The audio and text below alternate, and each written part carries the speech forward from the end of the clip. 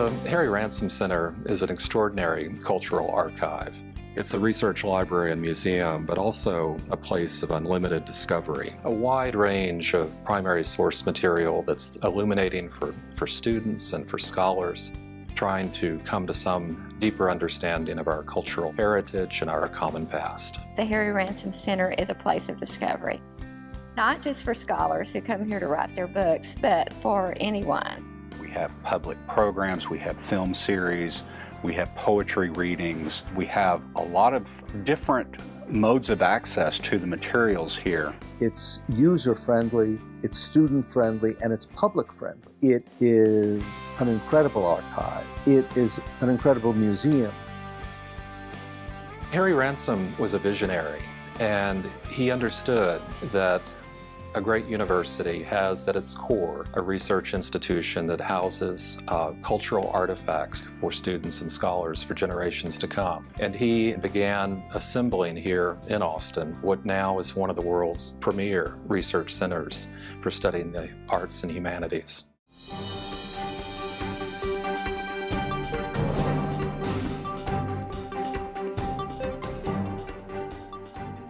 The Ransom Center collections span hundreds of years of human history and creative production. We do have great strengths in literature, the performing arts, film, photography, and art. It's a fathomless collection. We have materials related to many fields of endeavor and something truly for everyone. Our literature collections start way back in the medieval period and go all the way through to the present. We are actively collecting 600 writers whose first book was published after 1950. Writers' archives contain so many different kinds of materials that can help us understand how a great work of literature came into being.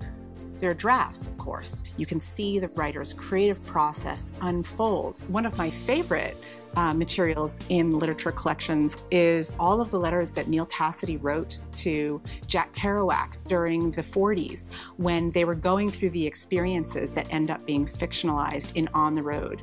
And we also have a notebook that Kerouac kept in which he was working through his ideas for a first version of that novel. The film collection covers the entire range of the filmmaking experience, from all the various creative people, the producers, directors, the actors, the production designers, art director. These are the false starts, the personal papers, revisions, the creative mind at work. We have the archive of Robert De Niro, the papers of such filmmakers as David O. Selznick, the papers of Gloria Swanson, Paul Schrader, and over 1 million film stills from movies from the very beginning in the silent era to the present day. For someone who is interested in the history of photography, the collection has incredible depth and breadth. There are over 5 million images, if you include negatives and prints. This includes some work by very early important pioneers, Joseph Nicephore Niepce, Louis-Jacques Mondet de Guerre, William Henry Fox Talbot, Robert Hunt. We also have very important collections of works by American 20th century photographers, Walker Evans, Ansel Adams. We have the entire archives of the portraitist Arnold Newman, the photojournalist David Douglas Duncan. We have the Magnum Photos collection, nearly 200,000 press prints that functioned as the print library of the New York office of the Magnum Photos agency. One of our great strengths is the history of theater, going back to our wonderful early editions of the works of Shakespeare to great 20th century playwrights from Samuel Beckett, John Osborne, Tom Stoppard, Tennessee Williams, David Mamet, Adrian Kennedy. The list really goes on and on. We have something to offer everyone who's interested in this common past that we cherish and that we work so hard to preserve.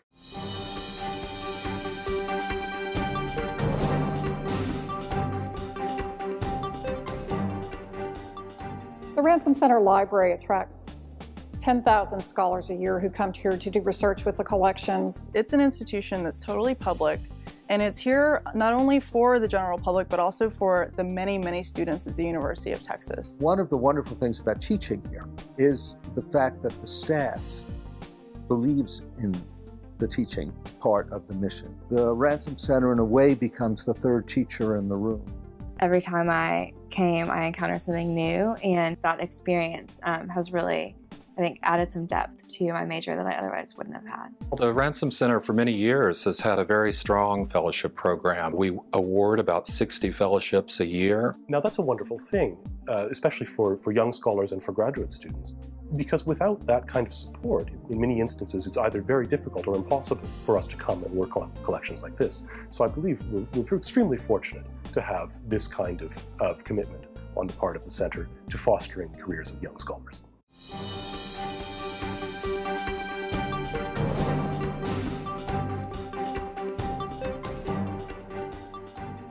It's important that an institution that's collecting also have the means and the capacity to care for that material that it's assembling. The conservation program at the Ransom Center is one of the things that differentiates the center from many other collecting institutions and really distinguishes it. The conservation department at the Ransom Center is a fairly large program. We have focused in this department on books, paper, and photography, and we have 3 separate laboratories where that work is done, and each have their own conservators. Something that's been around for 1,000 years has a story to tell within itself. It's going to have dirt, creases, annotations, any number of changes have been made to that piece of paper. Our goal is to preserve our materials and at the same time reveal our culture. So we are taking steps now to preserve these collections so that they'll be there as a source of discovery for generations to come.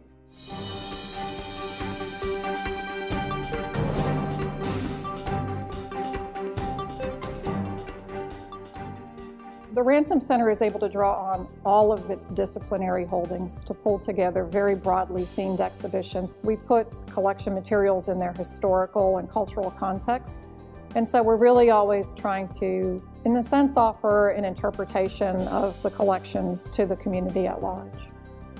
One outstanding exhibit that's always on display at the Harry Ransom Center is the Gutenberg Bible. It's one of 5 complete copies in the United States.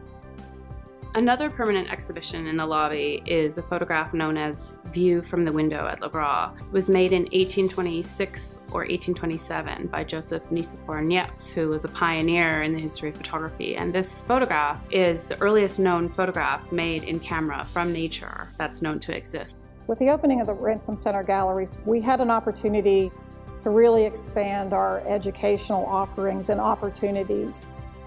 We have public tours, and anybody can show up to that. There's often a wide age range. You can interact with people that have an interest in what's in the exhibit. It just makes it really exciting. Every calendar year, a wonderful slate of programs that both stand alone and complement the Ransom Center's exhibition program. We repeatedly receive comments from individuals about how much they have learned at our exhibitions and how much they've been stimulated to go off and continue to learn from what they've seen in the Ransom Center's exhibitions. But what we really want it to do is to catalyze people to go out and learn more about the subjects we're able to explore at the Ransom Center. The Ransom Center is an extraordinarily busy place. Thousands of people visit, whether it's to visit the reading rooms or to visit for a class or to visit the programs that we offer throughout the year. I think what's unique about the Ransom Center as a library and museum is that we're so friendly. And we're so dedicated to sharing the collections that we have with the larger community. When we acquire an archive, we try to process it very quickly and make it available for scholars and the general public to come and see. To have, I think, in the middle of Texas, an archive of this kind of richness and wealth that anyone can simply walk into and request materials is a wonderful thing. There is something magical about an archive. One gets an almost indescribable feeling of a deeper, richer world. I think we do an extraordinary job of communicating our passion for what we do and our passion for having other people get as excited about these topics and these subjects and these collections as we are. The Ransom Center is available for everyone. It's a busy place at all times of the day and night, and we hope you'll visit as well.